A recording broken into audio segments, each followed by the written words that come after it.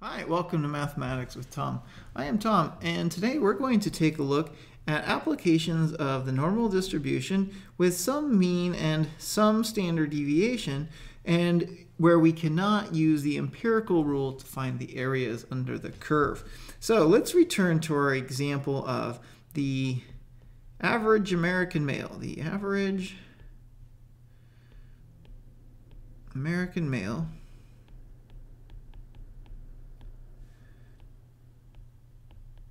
has a height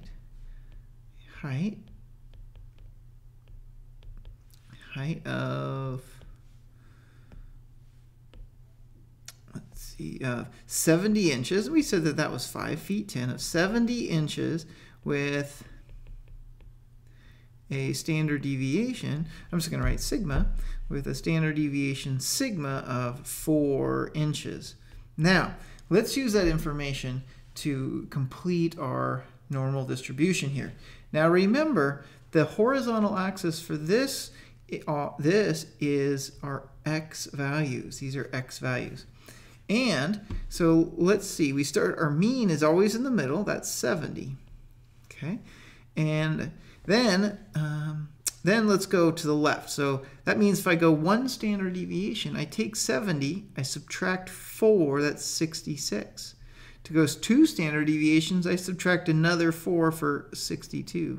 And to go 3 standard deviations, I would subtract another 4 to get to 56. And then let's go back to the mean of 70. And again, add 4. That's our standard deviation, so that would be 74. Add 74 again, or add 4 to 74, and we would get 78. And one more time would give us 82. Now, we kind of know this in a way, but I need to get a little space here because I'm going to move this. Oh, no, that's not at all I wanted that to.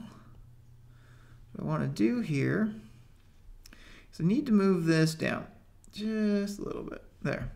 Now, let's ask a question. So I wrote these are my data values up here. Well, what is the z-score that corresponds with some of these? For example, the z-score of 70, well, that's the mean, so we would expect the z-score of 70 to be 0. Likewise, we know that 74 is in the first position, so that should have a standard deviation of 1. 78, that's 2 standard deviations, so it should have a z-score of 2. And 83, 3. And likewise in the other direction, that 66 would have a standard deviation, or I'm sorry, 66 is 1 standard deviation below 70, so it would have a standard deviation of -1. 62 is 2 standard deviations below the mean, so that should have a z-score of -2. And 56 would be -3. So the question then is, why do I need those, and how could I get those? For example, what if I had a z-score or a data value right between 70 and 74? Well, let's put one in there. This is going to be a good problem. So what if I called it 72? Well, oops, that didn't come out. That's a funny looking 2. Well, my concern is that I would expect a z-score to be 1/2, but I'm not sure, because remember, we couldn't just divide the area in half for something like that. So can we do that with z-scores? Let me show you how we go from the data value to a z-score. The formula looks like this. So if I wanted the z-score of, let's try like 74. So the z-score of 74, and this whole piece is just read the z-score of 74. And the reason we write it that way is because that way you can keep track. Like in this example, we might calculate more than one z-score, and if all we have is just z equals something, we know we won't be able to connect it to where we began. So z for 74, here's what we do. We say, all right, how far was the z-score, or was the data value from the mean? Well, 74 minus 70, that's its distance from the mean. Then we divide it by the number of standard deviation, or by the standard deviation itself. That's 4. Well, 74 minus 70 is 4. 4 divided by 4, that's 1. So look at that. Those correspond like we expected. Wait a minute. So the general formula then, the general formula looks like this.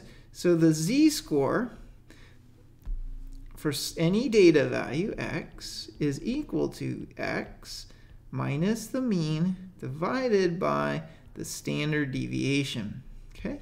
So let's check for a couple more, right? Let's check at 66. Oh, 66 should have a negative z-score. Let's check. Let's find the z-score for 66. Well, the z-score is 60. The x value is 66. The mean is still 70.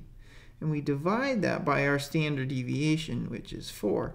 Well, 66 minus 70 is minus 4 over 4. But that's minus 1. So that's working. Here's something that I see people get a little nervous about. And that is that you have to keep in mind that area under the curve is always positive, but z-scores can be positive or negative. And since this data value is to the left of or below the mean, it should have a negative z-score. And the formula indicates that, as we would have hoped. So let's check our 72. Is our intuition correct, or is there another curveball? Let's check. So let's find the z-score for 72. Okay, so we take 72. We subtract the mean of 70. We divide this by 4. 72 minus 70 is 2 over 4, which is, in fact, 1/2. Or, if you like decimal, 0.5. So if I asked you a question like this, let's see, how about this? What percent, or what proportion, I like that, what proportion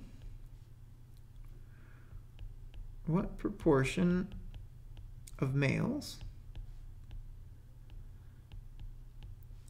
are below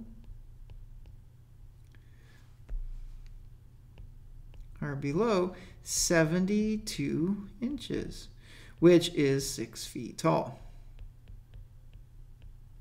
Well, what we would do is we'd shade first. Let's shade a little area here. And the area that we're looking at is 72. So now we just use the normal distribution, just like we would expect. And we just shade it in. So we're looking for this shaded region.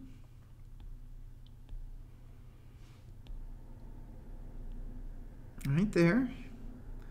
Okay, so we want, now notice that if you look at that, we want everything to the left of 72, which is exactly the way, our tables would be presenting that information. So because of that, we can just look at use our tables directly, and let's do that. So we have a z-score of 0.5. So notice in your table, you're going to look up z. It starts out at 0.0, and then if you go down, you'll find a 0.5. Go down that column to 0.5, and then you're going to go right down to the first column of 0.00, and where these two columns meet, that's our answer. So I'm looking it up. I come up with 0.6915. And a quick intuition check is that if the question was the probability of 70 or below, well, 70 is the mean, which is in the middle. So that 70 would automatically be half. Our answer is obviously a little bit bigger than a half, so it looks like I'm probably on the right track. That would be the intuition that you would check. And so we could write our answer is then the probability that x, now the x was 72, that x is greater than 70, oh, not larger, I'm sorry, smaller, that x is less than 72, we would say is 0.6915. Okay, now let's turn this problem around completely turn this around. And here's how I want to do this. What I want to do Because we need a good application. We need a difficult application. Now, let's have about just an interesting application.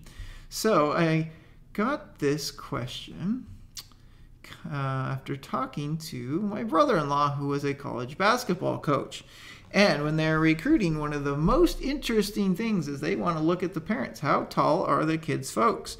If the kids' folks aren't tall, then there's probably not a very good chance that the kid's going to be tall. And, well, basketball players, it helps to be tall. So if you're a basketball coach, you need to know about the height of basketball players. So let's do this. Let me see. Okay. Oh, let me get my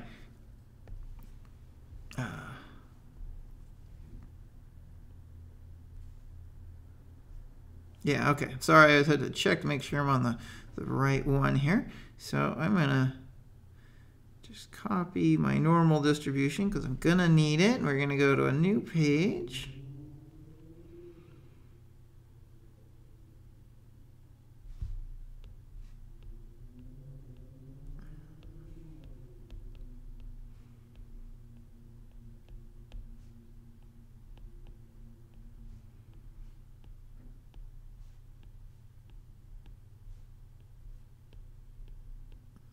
Okay, here we go. I think we're ready.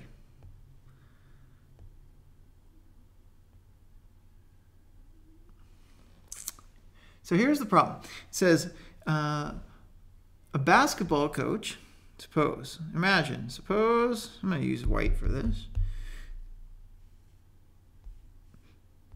So suppose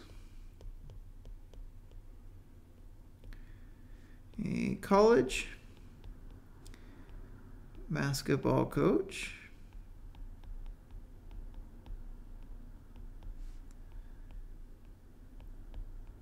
is recruiting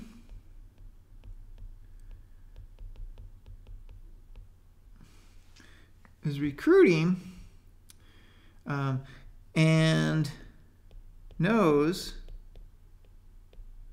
height is the primary predictor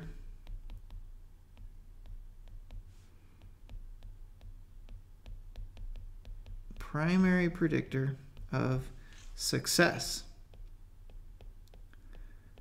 So the coach only recruits players in the top 10% by height. Okay. Find the minimum height. The minimum height to be considered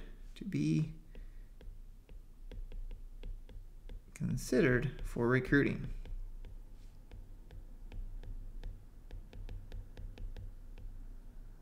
All right. Well, where is the top 10%? Well, I don't really know. I just don't know. So what I'm going to do is I'm going to do a few things. First off, let's erase some of these numbers. They're just going to get in the way for a little bit. And let's erase some of those little tick marks there. Because we're going to just use kind of we need a general picture, so I'm going to fix that. Okay, now we don't need the 56, but I'm going to keep the 70 so we remember where our roots came from.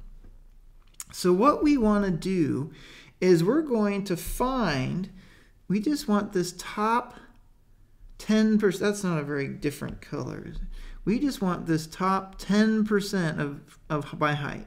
So I don't really know if that's exactly where the top 10% is in my picture, but that's okay. It helps us to visually keep track. We just need a good estimate. So now the question then is this. We want height. We want what's the height of the player. But in order to get the height, first off, we have to find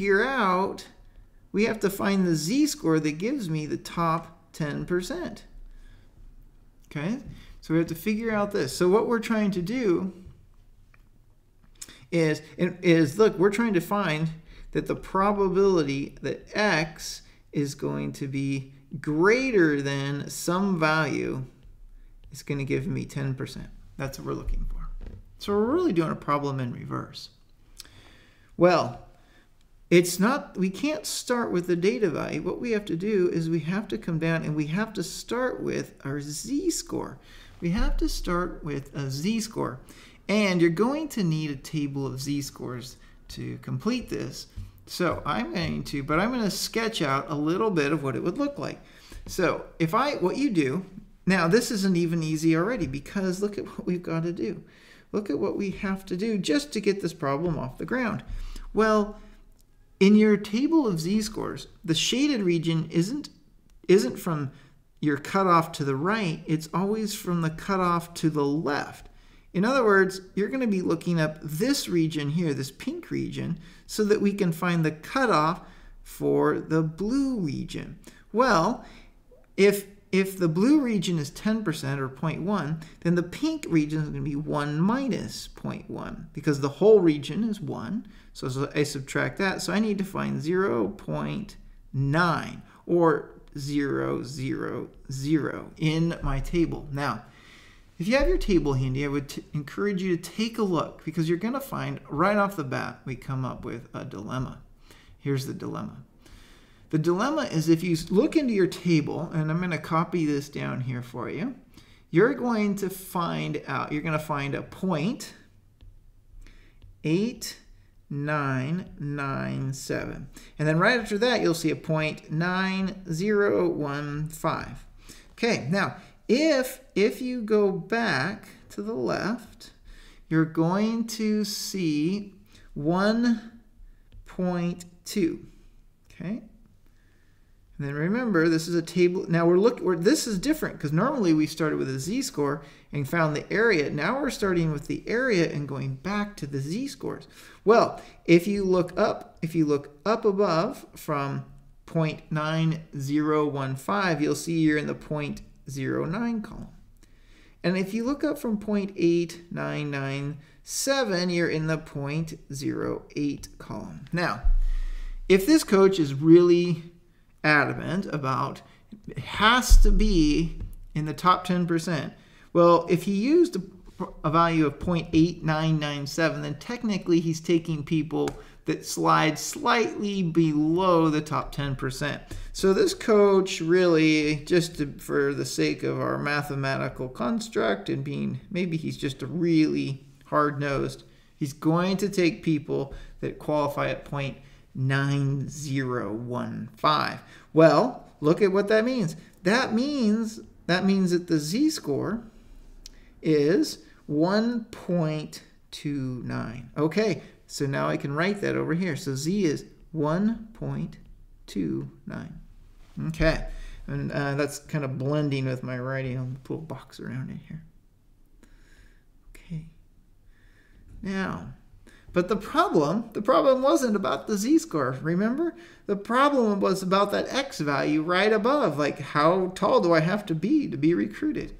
Well, it's time for some algebra. We're going to do some algebra. And here's what I mean. Look at this. If I have the z-score, remember that, let's use white again. So the z-score for some x value, remember we said it's x minus the mean divided by the standard deviation. Well, let's just start with that and let's see what we have. So the z-score for our x we know is 1.29. So I have 1.29 equals x, well, we're going to find that, minus the mean is 70, over the standard deviation, which is 4. Now, this is not a class in algebra, but I'm going to just give you enough to finish this. And the basic rule of algebra, if there's one rule that just rises above them all, it's like you can do any mathematical operation that you would like, provided that you always do it to both sides of the equation. So I'm going to use this bright orange color here to annotate my changes. The first thing I'm going to do is get rid of my fractions. So I'm going to multiply both sides by 4. Okay, so then on the right, these 4's would cancel. So now I'm left with this problem of I'm going to write it this way, 1.29 times the 4 is equal to x minus 70. Okay, now remember, if we do it to one side, we can do it the other side. So I'm going to add 70 to the right, which means I have to add 70 to the left. So there it is. The minus 70 plus 70, those cancel. And so there's my answer. My answer is that 70,